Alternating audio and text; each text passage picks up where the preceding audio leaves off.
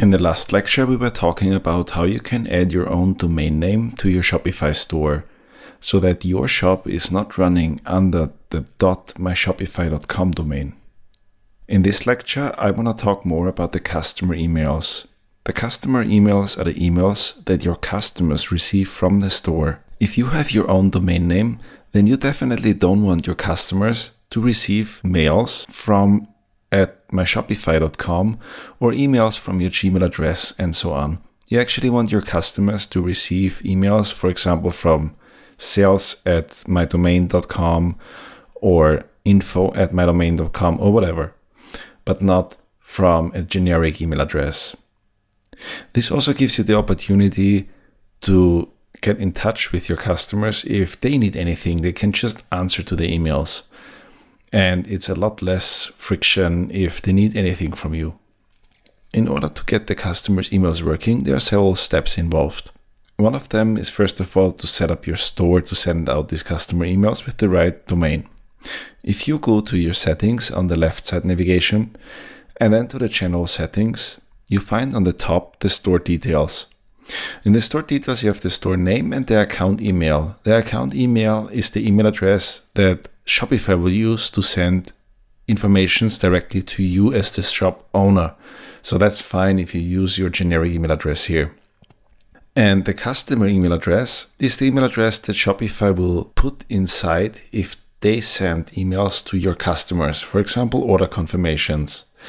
And then the customers see that, for example, the order confirmation comes from thomas@shop.famtom.at instead of a Gmail address or whatever. Now, the problem is that a lot of spam happened in the past few years, and there are some security mechanisms in place to prevent spam.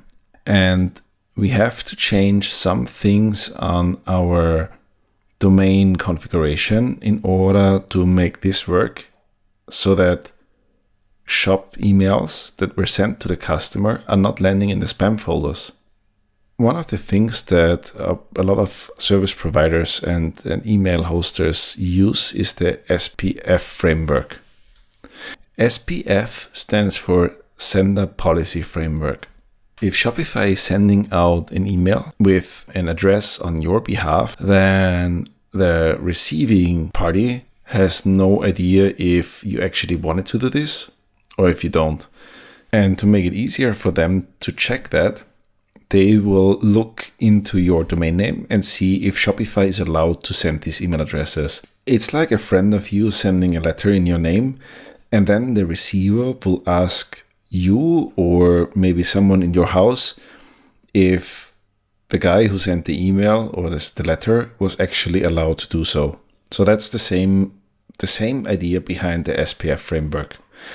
And in order to make this work, we have to add an SPF record to our domain. I will show you now exactly how to do that with the Fastcomet DNS zone editor.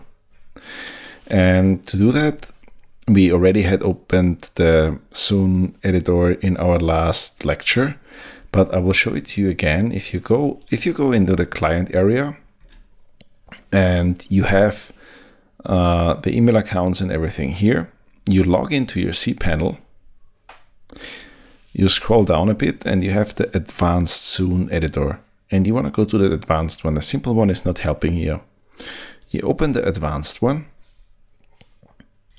you select the domain, and you add a text record. And that's, again, pretty much the same as probably in any zone editor I saw across the internet. But the point is, you have the record type text. You go to help.shopify.com and then you go to Intro to Shopify Initial Setup, and here you have the customer email best practices. And here you scroll down a bit and then you have add Shopify's SPF record to your domain host.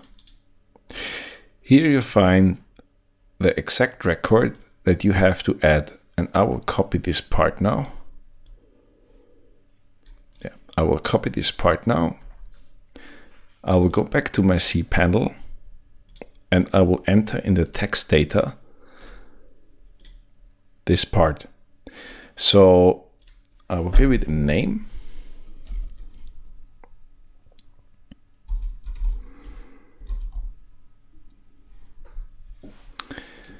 And the time to live. And I will add the record. It's here on the bottom. And this record tells anyone who receives an email from phantom.it, which was sent from shops.shopify.com, that shops.shopify.com is allowed to send emails on behalf of phantom.it. So that's very important, or else emails will land in the spam folder and your customers will receive no confirmation emails and no emails from you, and instead will be very worried that they get their package or not. There's another tool which helps you to check if the SPF records are set up correctly. When you go to mxtoolbox.com/spf.aspx, you can enter your domain name, and I entered mine, and I can click on SPF Record Lookup. It will take a while, and then it will show me that my shops.shopify.com is allowed to send emails on my behalf. So with this, I made sure that my customers can receive emails from my domain. The other setting I wanted to show you is the actual notifications. If you go to the general settings of your store and then to notifications, you see that you can change all of the email templates from your store. I usually don't change them because I'm happy with what Shopify is sending out.